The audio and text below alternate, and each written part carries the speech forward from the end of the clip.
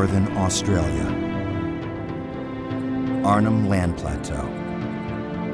Stone country. Only a brave few know how to walk this land and survive. For thousands of years, this untamed corner of the world has protected an ancient secret. Until now. To see art like this, just amazing. Yeah, I haven't seen anything like this one.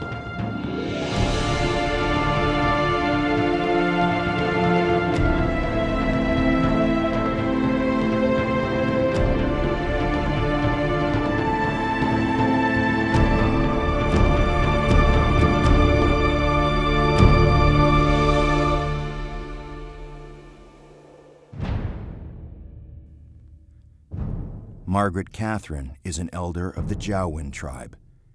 She is a bridge between worlds. She speaks to her ancestors, and they speak to her. We know that our ancestors always stay in the land. And through the river and the creek, that's how spirit people come. You can't see it, I can't see it, but I can feel it. In 2006, a rock art site was found hidden on Margaret's traditional land. It is called Gabarmung by the Jowin, meaning hole in the rock. With the discovery of this spectacular formation, Margaret must make a fateful decision for herself and for her people. Should she ask outsiders, the very people connected to the culture which nearly destroyed her own, to now help resurrect it?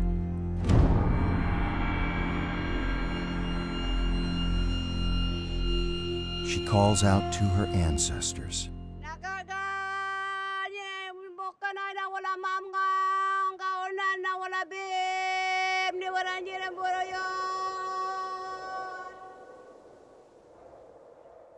She has her answer.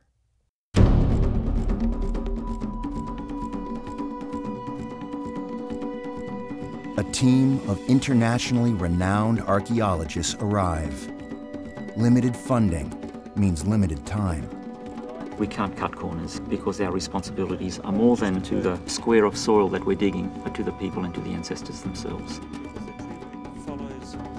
For the next 10 days, they will work side by side with Margaret and other Jowin women. The team is amazed by what they see. They marvel that Gabarmung has survived to this day. Just one of these fragile pillars supports over 20 tons of rock. Time has worn them down. Ça, c'est vraiment un endroit où il ne faut absolument pas toucher. On touche à cet endroit-là, c'est toute cette dalle qui porte donc des peintures quand même majeures du site qui s'en va. Samples are taken, and when the results come in, they are staggering. Carbon dating reveals that Margaret's ancestors were walking this land nearly 40,000 years before the Great Pyramid was raised. This proves that the Jowin represent the oldest living culture in the world. It's an emotional moment. We thank you so much, very much.